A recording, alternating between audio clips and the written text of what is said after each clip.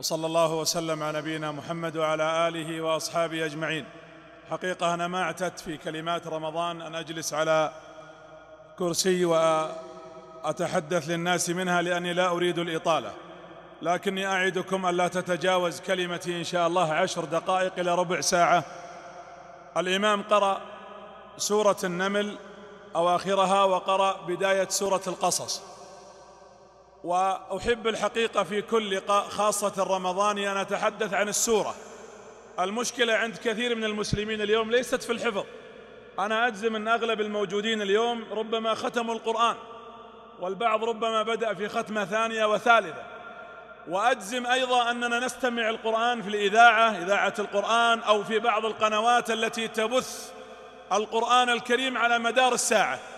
المشكلة عندنا ليست في القراءة ولا في الحفظ ولا في الاستماع، المشكلة عندنا في الفهم، في معرفة مقاصد القرآن، معرفة القرآن.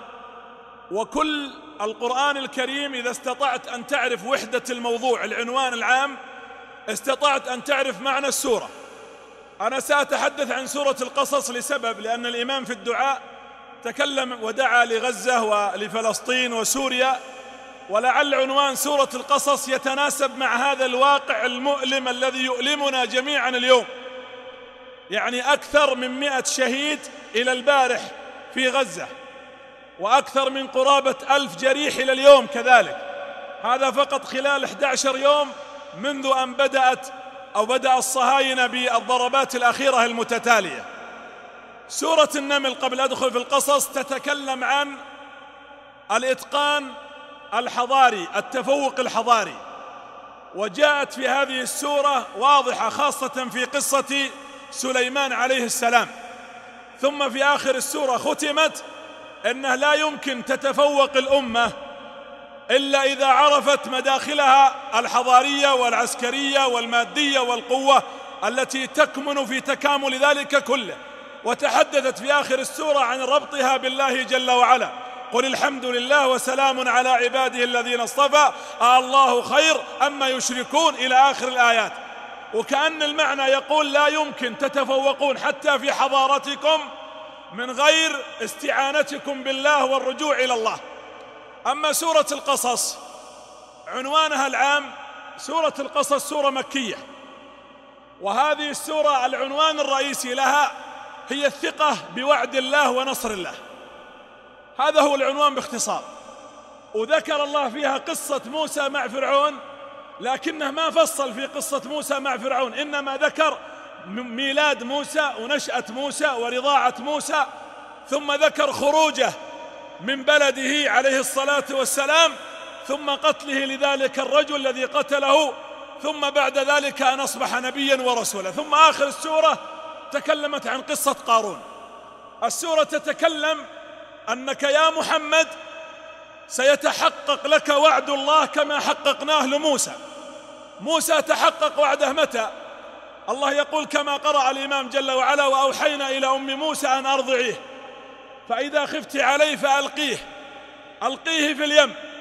تخيلوا حرمة حامل ومبسوطة بهذا الحمل، ثم يأتيها الأمر السماوي وهي في حملها: إذا وضعت هذا المولود ضعيه مباشرة في الصندوق في التابوت. يقول بعض العلماء أن الوحي والإلهام نزل عليها قبل الولادة، واستعدت بإيجاد صندوق. أم موسى حرمة بشر، لا يمكن تصدق أن الأطفال يحفظون في صناديق، لكن الله أراد ذلك. ضعيف في صندوق في التابوت، يعني ضعيف التابوت. ثم ولدت الولد وتشمه وتضمه، لكن الله يقول ضعيف في التابوت، فأخذت ولدها وحطتها في الصندوق. هل الصناديق يحفظ فيها الأطفال؟ لكنها الأمر الإلهي، شئنا ولا أبينا يجب أن نسلم. فوضعت الولد في الصندوق. يقول النبي: فظنت المسكينة أن الصندوق سيبقى قريبا منها، توقعت الصندوق جنبها تفتحه وترضع الطفل ويتهوى ويتنفس، لكن جاء أمر ثاني أشد: ألقيه في اليم. يا رب، كيف ألقي صندوق تابوت فيه طفل؟ قال ألقيه في اليم. ولاحظوا القرآن ما قال ضعيه يعني حطيه، ألقيه يعني احذفيه. فحملته أخته وألقته في اليم، وأخذ الموج يتلاطم بالتابوت والطفل في داخل الصندوق. أسألكم بالله أنتم خاصة أيها الآباء والأمهات النساء، هل تتحمل أن تلقي بولدك في صندوق أو أن تراه في البحر داخل الصندوق؟ تخيل هذا المشهد لو ولدك الآن في المستشفى وأنت في المسجد، والله إنك ترقب الساعة وربما ترفع الجوال عشرات المرات وهو ما فيها إلا زكمة وحمى. فكيف بهذا الصندوق الذي فيه طفل فلذة كبد؟ فألقته في التابوت والتابوت في اليم، ثم خافت أن الموج والبحر يأكله ويلتهمه ويغرق، خافت الخوف الطبيعي. قال الله ولا تخافي، حتى الخوف ممنوع. طيب ما راح أخاف، لكن سأحزن على البعد والفراق. قال ولا تخافي ولا تحزني إنا رادوه إليك. هي تسمع كيف، وبعدين جت الآية وجاعلوه من المرسلين.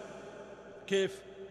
الله جل وعلا في هذا المشهد يقول النبي عليه الصلاة والسلام والله الذي لا إله غيره، والحديث عند أحمد، إن أم موسى وضعت موسى مع إشراق شمس ذلك اليوم وقد رضع من ثديها الأيمن، وما غابت شمس ذلك اليوم وجاع إلا وهو يرضع من ثديها الأيسر. من الذي رده؟ الله. ولاحظوا الله ماذا قال في آخر السورة، ستسمعونها غدا إن شاء الله، الآية 85 أو 58. قال الله جل وعلا لمحمد، عشان تعرفون القرآن متراكب، القرآن مهم طلاسم. قال الله لمحمد إن الذي فرض عليك القرآن إيش؟ لرادك إلى معاد. تبغون المعنى يتضح أكثر؟ متى نزلت السورة على النبي عليه الصلاة والسلام؟ السورة نزلت على النبي يوم الهجرة، باقي 6 دقائق أنا حاسب الوقت. النبي نزلت عليه السورة في الهجرة، في طريقه من مكة إلى المدينة. تخيلوا الرسول مهاجر ليس معه إلا أبي بكر الصديق صاحبه فقط، وسراقة بن مالك يلحق به يريد قتله. يقول النبي فاختبأ النبي في الغار وجلس معه أبو بكر الصديق. هذا المشهد أنزل الله على النبي هذه السورة، الرسول في الغار وهو حزين، لكنه ليس حزن خوف ولا جبن عليه الصلاة والسلام، لا، إنما حزين على عدم نشر هذا الدين وهذه الرسالة. فأنزل الله جل وعلا ما ظنك، النبي يقول لأبي بكر ما ظنك باثنين الله ثالثهما، وقال لا تحزن، الله يخبر أن لا تحزن إذ يقول لصاحبه لا تحزن أن الله معنا.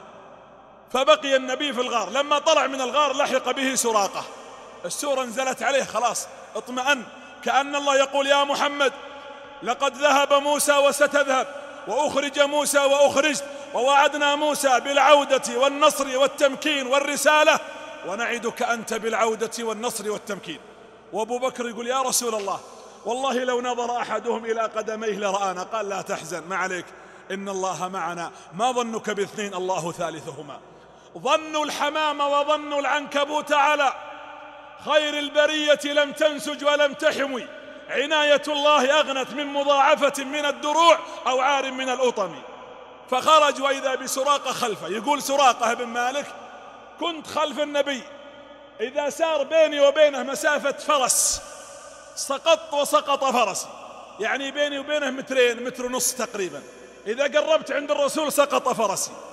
فقال سراقة والله يا محمد إني أعلم أنك رجل ممنوع لا يمكن أصل إليك، لكني أريد أن أرجع إلى قومي بشيء، أنا وعدتهم أني أجيبك لهم حي ولا ميت. قال النبي له ارجع يا سراقة. قال طيب عطني شيء لا تفشلني، هم وعدوني ب100 ناقة، ولو رجعت لقريش وقلت أني رأيتك ولا مسكتك كذبوني، فأعطني دليل أني شفتك أنت لا تكذب.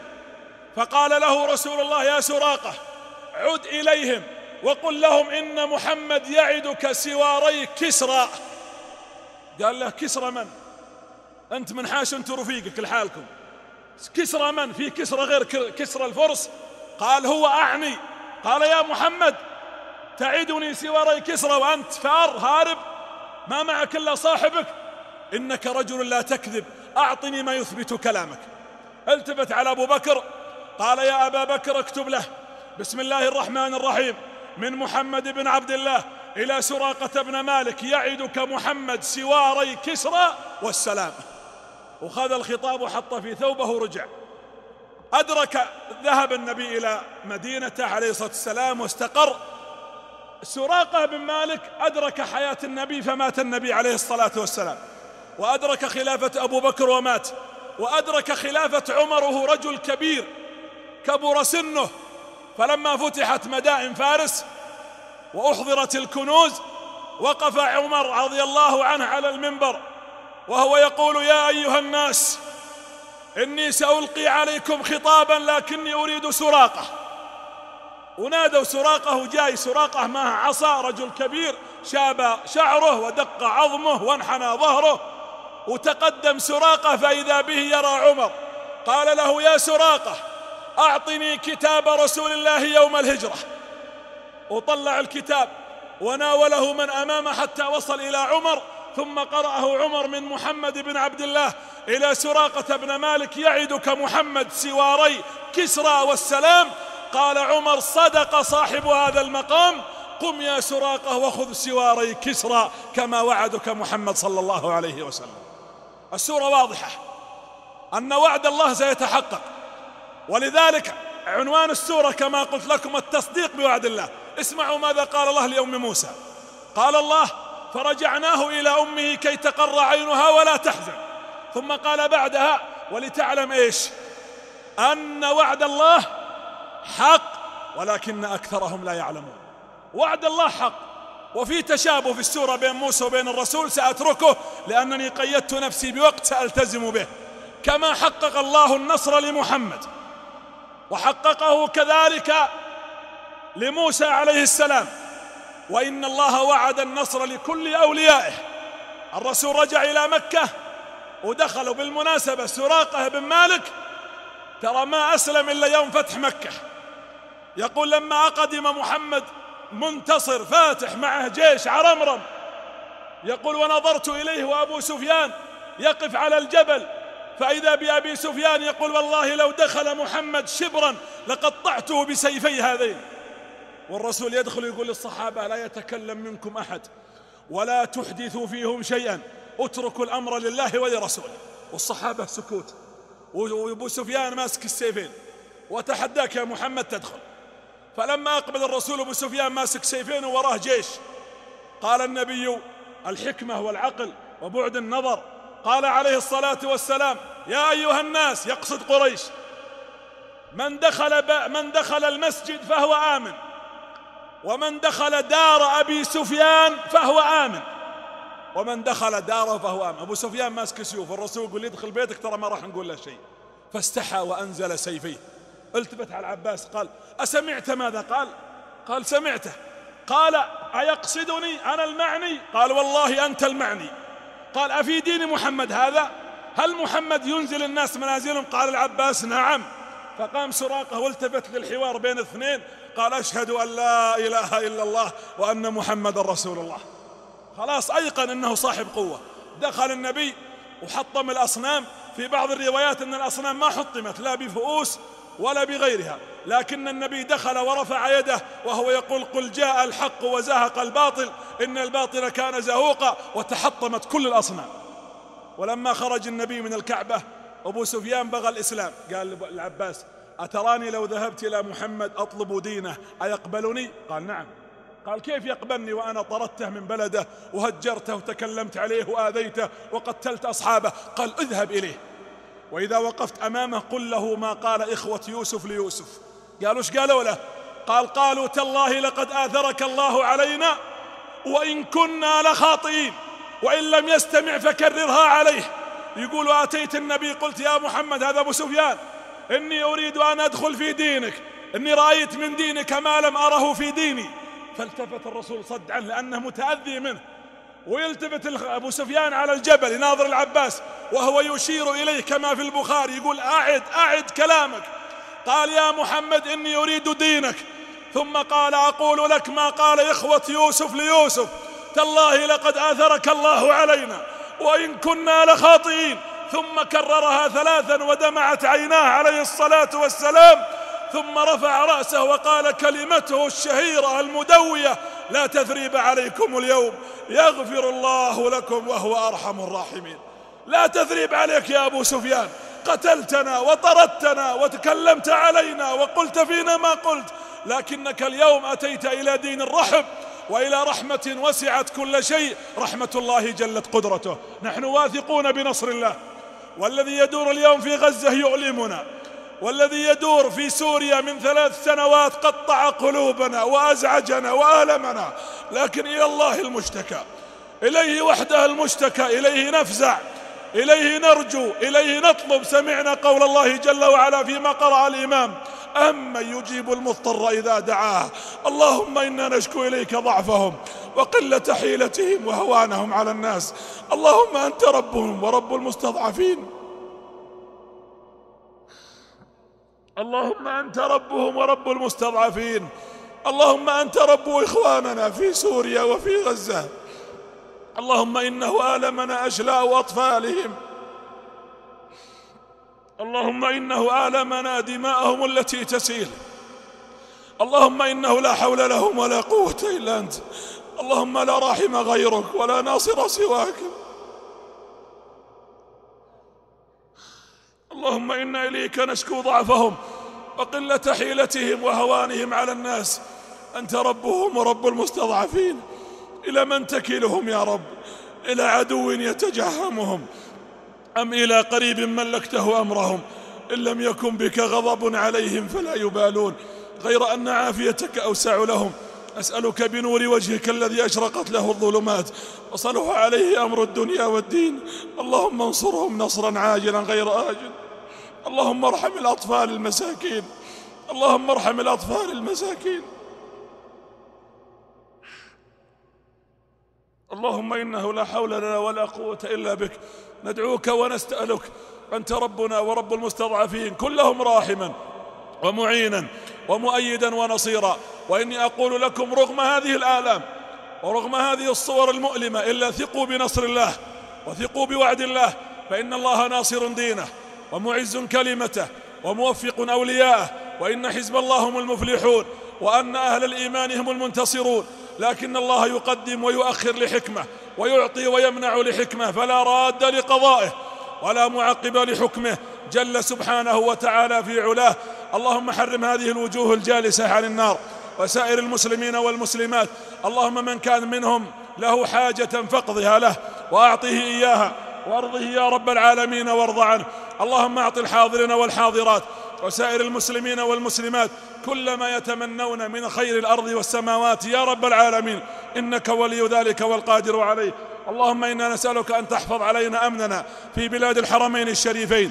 اللهم من أراد أمننا وبلادنا وحدودنا ورجال الأمن وولاة أمرنا وعلمائنا وسائر المسلمين في هذه البلاد بسوء فأشغله في نفسه واجعل تدبيره تدميرا عليه يا قوي يا عزيز. اللهم إنا نسألك أن تصلح أحوال المسلمين في مصر وفي تونس وفي اليمن وفي ليبيا وفي باكستان وفي العراق وفي كل بلد، إنك على ذلك قدير. أسأل الله أن يتقبل مني ومنكم الصيام والقيام، وأن يجعل العمل كله خالصا في رضاه. جزاكم الله خيرا على جلوسكم وحسن استماعكم، والله أعلم، وصلى الله على نبينا محمد، والسلام عليكم ورحمة الله وبركاته.